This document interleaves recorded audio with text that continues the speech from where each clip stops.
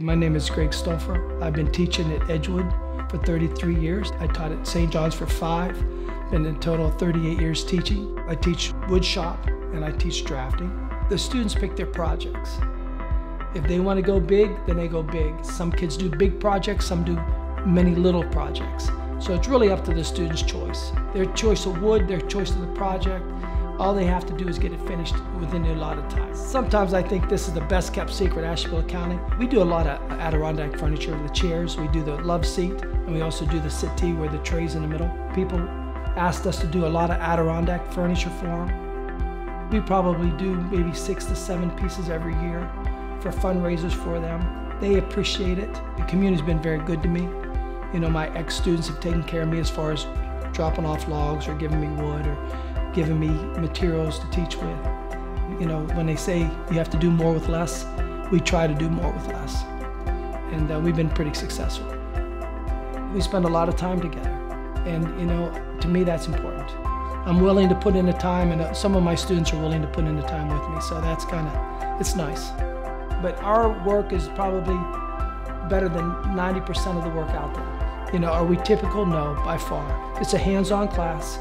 There's no chairs, there's no desks, so we move. And for a lot of students, they need to move. So for some of them, it's like recess. And as long as they can move, they do fine.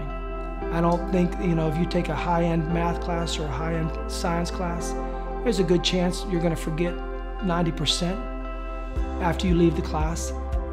But with repetition in here, especially my shop classes and drafting, I don't want to say I beat it into them, but it actually was what happens. You just do it so many times, it becomes secondhand nature. You almost can do it in your sleep.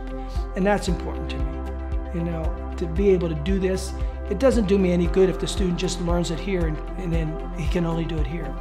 It's important for me when they leave these doors, they can do it somewhere else. And that's important. I think when a student takes my class, when they'll appreciate this class is when they buy their first house. When they have to do this or they have to pay someone to do it. And another thing, I tell them, like the first week of school, I said, what we're making right now, I want you to be able to give this to your grandchildren.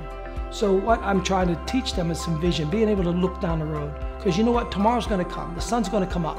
So you know what, you have to be able to look down the road. And for them to give that to their grandchildren someday, and then explain to them what a wood shop is in 2070, that'd be pretty exciting.